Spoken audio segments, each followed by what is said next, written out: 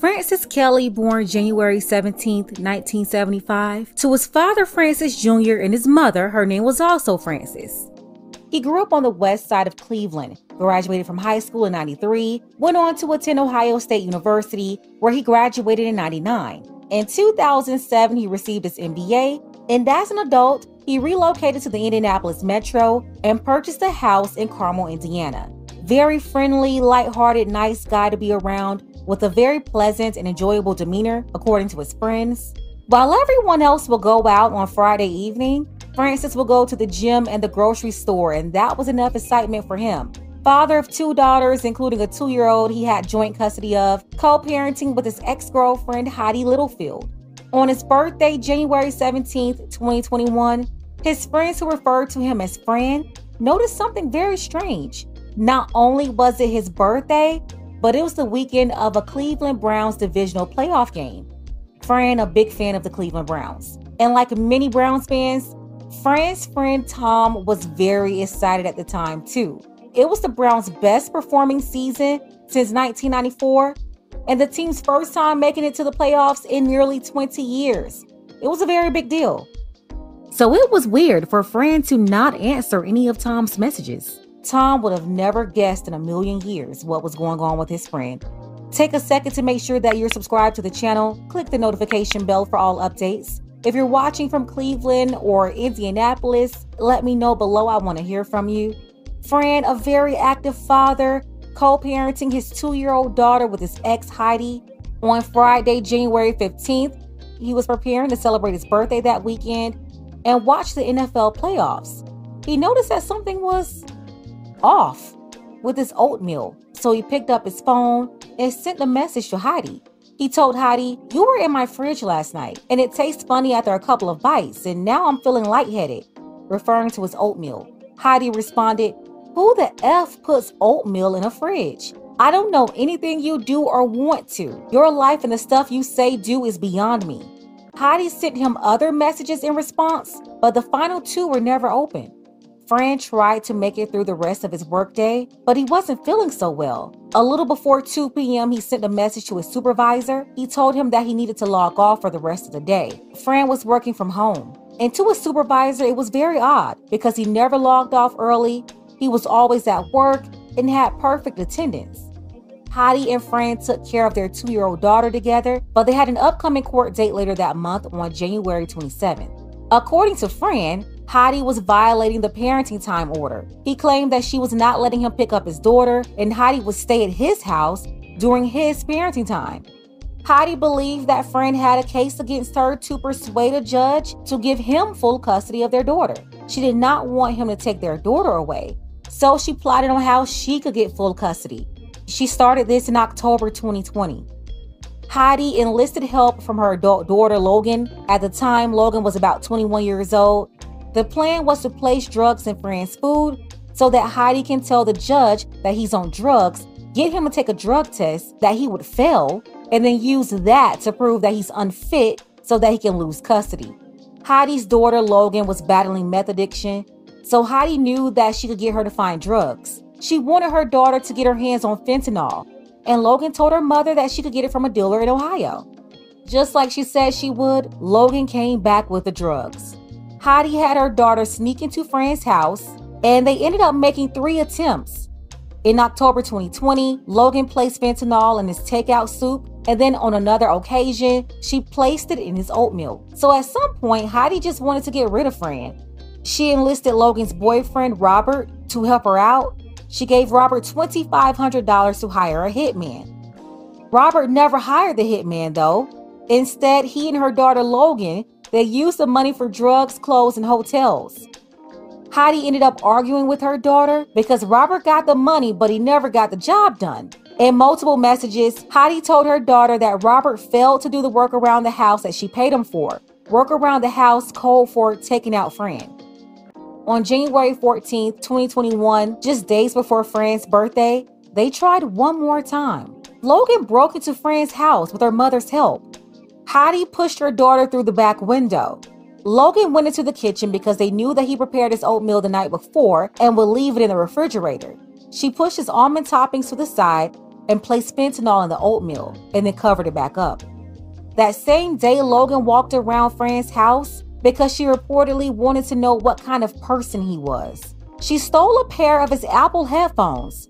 A short time later, she called her mother to come pick her up. Heidi picked up Logan after she laced the oatmeal, then treated her to lunch. She took her daughter to a sandwich shop. The next day, Fran went to eat his oatmeal. He noticed that it didn't taste right, and then he started to feel lightheaded. That's when he contacted Heidi. Heidi instantly denied having anything to do with his oatmeal.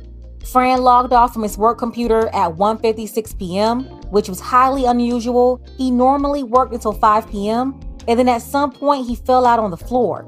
Heidi and Logan showed back up to Fran's house. Fran was still on the floor, gasping for air, and then Heidi told her daughter to break his neck. Logan told her mother that she couldn't do it, he was too big. That's when Heidi went to his room and got his favorite tie. She choked him. Then, to make sure that he was really gone, Heidi started hitting him in his head. She moved him, then placed drugs under the chair to make it seem like he had an overdose. Fran had 2 daughters, one with Heidi and a 9-year-old with another woman. The mother of his oldest daughter called the police and said that he was supposed to pick up their daughter for visitation on his birthday, but he never showed up.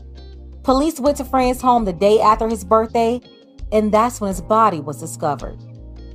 And we begin at 6 o'clock with a murder for hire plot in Carmel. Police say 1 man is dead. 3 people, including a mom and daughter, are in jail, and the plot involved drug-laced oatmeal. My teammate's Richard Essex has the disturbing details.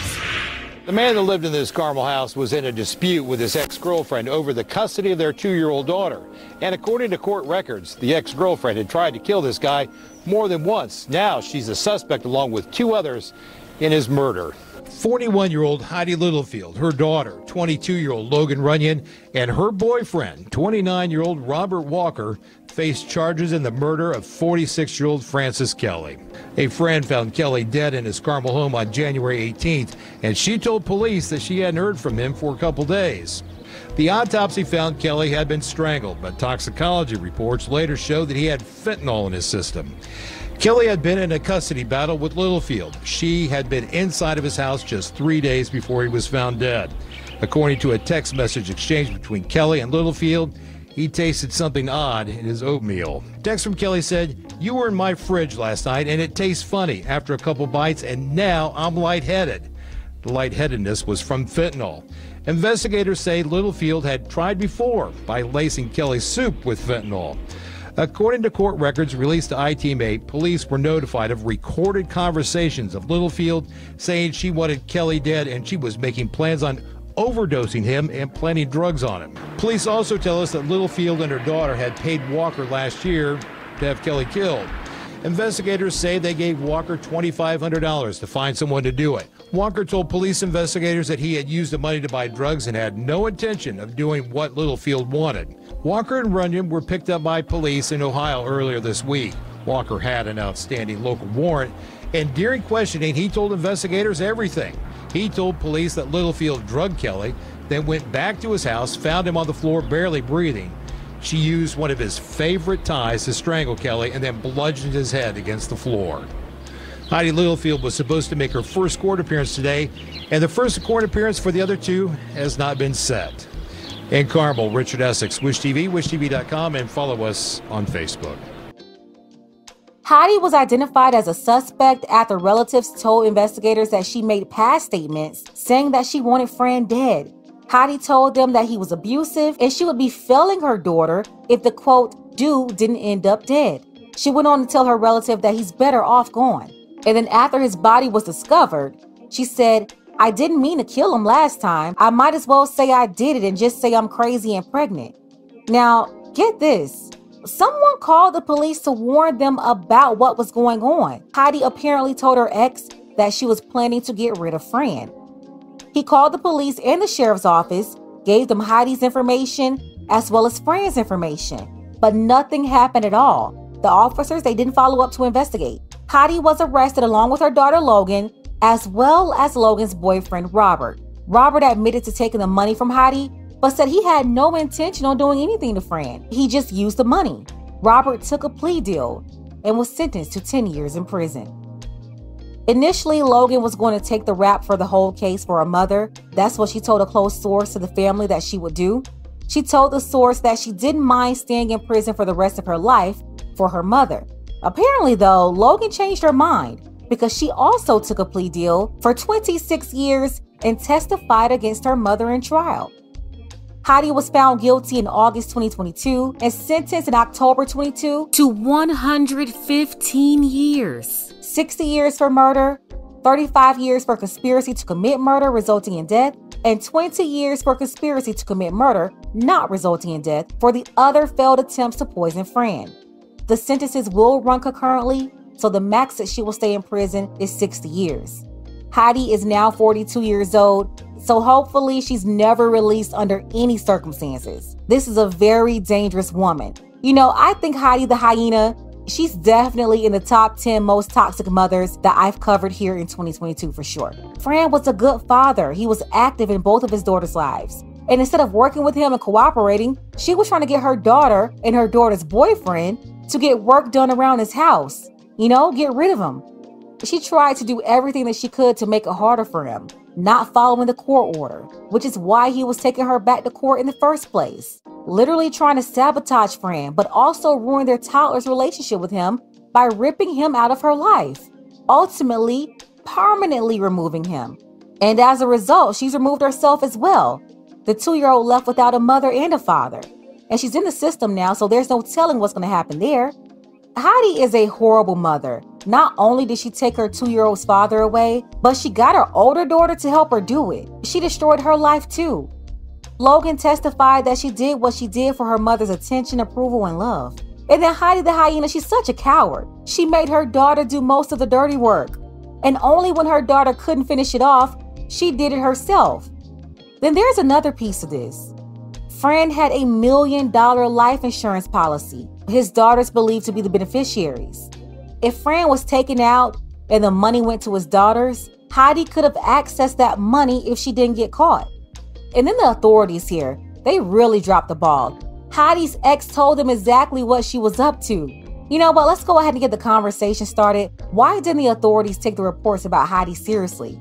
Let me know what you think about that below. Shout out to Derek and David. I appreciate you all for your support. Don't forget that you can support this channel as well. Links to Cash App and PayPal are below. Ladies, fellas, want a balanced analysis, want the truth from a woman's perspective? Then you're going to want to subscribe to this channel and don't forget to like and share.